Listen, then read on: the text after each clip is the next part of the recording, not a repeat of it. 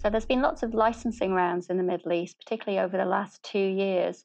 There's been licensing rounds in Lebanon, Israel, Jordan, Iraq, Iran, and the UAE. And this is really unusual for the Middle East because normally contracts are awarded via direct negotiation rather than through licensing rounds.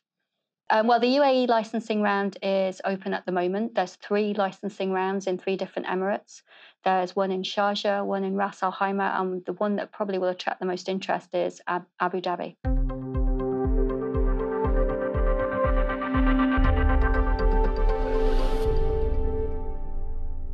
Well, it's very unusual for the UAE to hold licensing rounds. It's never held licensing rounds before.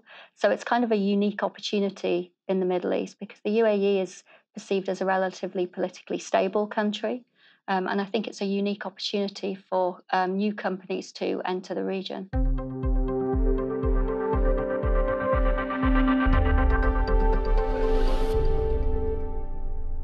I think they want to encourage investment or new investment because I think that the concession agreements that they signed a long time ago, decades ago, um, there was no change to them. They were very much fixed. And so I think that it's a new opportunity to attract new companies that maybe have not invested in the UAE before.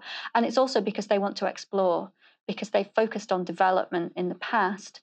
But they're looking for new sources of gas. They're maybe going to explore their unconventional potential. So it's really just a shift in focus away from development of mature fields to more open exploration, really.